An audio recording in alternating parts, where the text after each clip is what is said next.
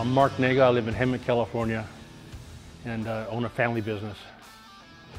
When I was 8 years old, my dad brought home a brand new 66 El Camino SS306, and ever since then I've been hooked on cars. I got a 46 Willys Jeep when I was in high school.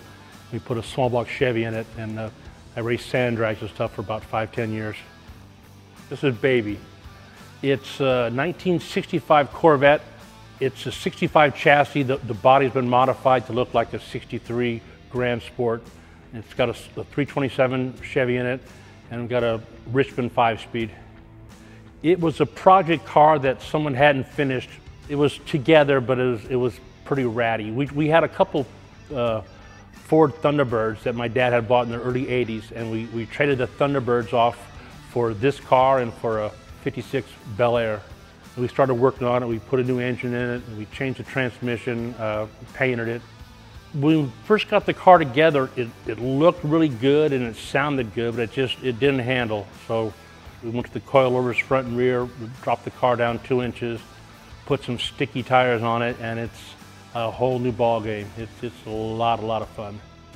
The suspension is everything on the car, like a night and day difference. I mean, the car looked good, but it was scary to drive. We changed the shocks and the coilovers front and rear. We dropped it down a couple inches. We're still tinkering with it, but it really handles good now.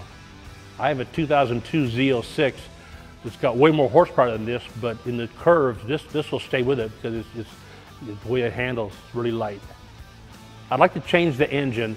I thought I'd do an LS swap, but I want to keep it more authentic to what it is. So I'm looking for an all aluminum small block.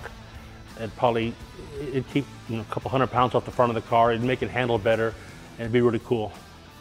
It's fun to drive. I drive it, I'll take it out for a 150, 200 mile drive.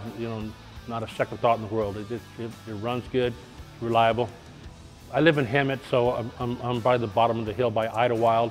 So I'll go to like Palm Springs for lunch, or we'll drive down to San Diego through the back roads.